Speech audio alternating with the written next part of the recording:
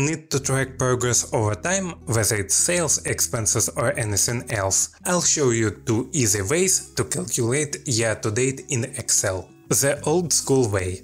Let's start with a classic if formula to calculate Y2D step by step. If month date equals 1, then value. This checks if the date is in January. If it is, we just take that month's value, since it's the start of the year.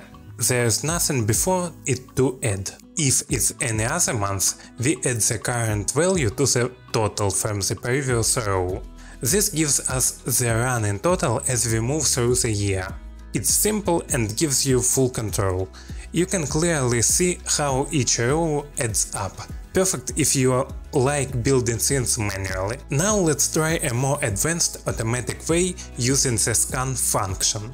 This part kicks off the entire process. Scan is a newer function that scans through a range and applies a running calculation. Here's how it works. The 0 is the initial value that we start with.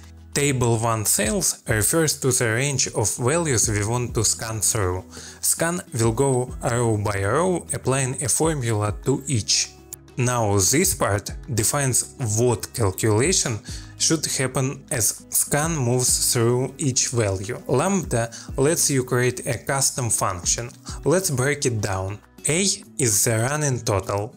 Each time scan moves to a new row, A holds the total that's been calculated so far. B is the current value being processed. The last part is where we control how the Y2D is calculated based on the date. Let's look at this line closely.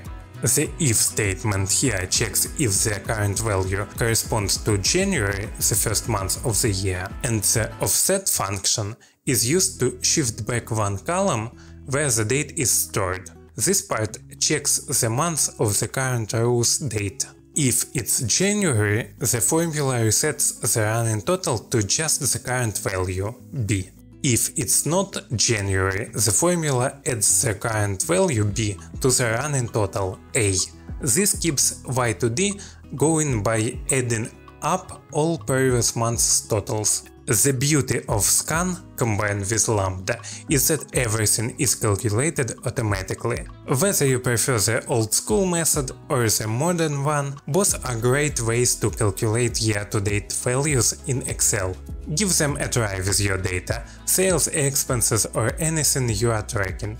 If this was helpful, hit like and subscribe. See ya!